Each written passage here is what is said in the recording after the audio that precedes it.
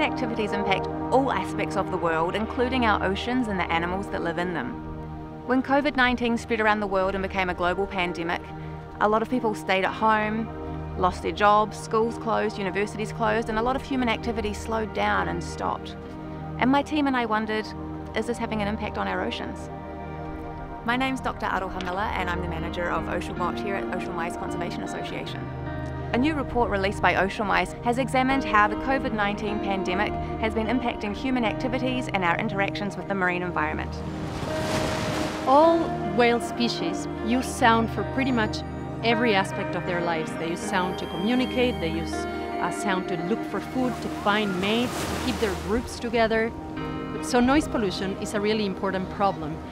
So the COVID-19 pandemic regulations resulted in a really marked decrease in shipping activity and vessel activity all over the world, actually. And this has created noticeably quiet oceans.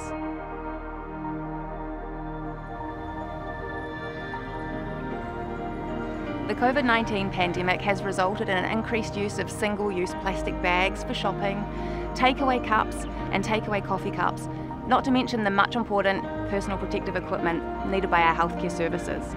Once plastics enter the oceans, they're really hard to recover, and they can break down into smaller and smaller pieces which can be ingested by animals.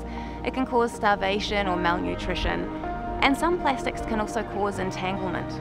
Our Marine Mammal Rescue Centre had to close for a short period because of the COVID-19 pandemic.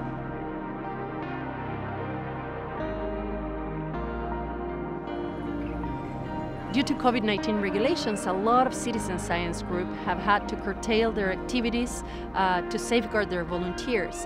And there's a lot less people on the water to provide data to the Cetacean Sightings Network. The problem with that is that the BC Cetacean Sighting Network data feeds directly into the Whale Report alert system. With fewer sightings being reported, there's the possibility that whales aren't getting the protection they need.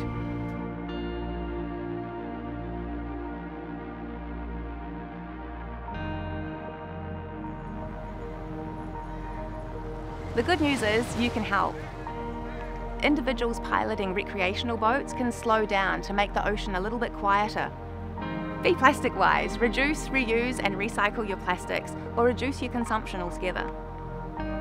Help contribute to monitoring wildlife, such as taking part in the BC Cetacean Sighting Network, which reports to the Whale Report alert system.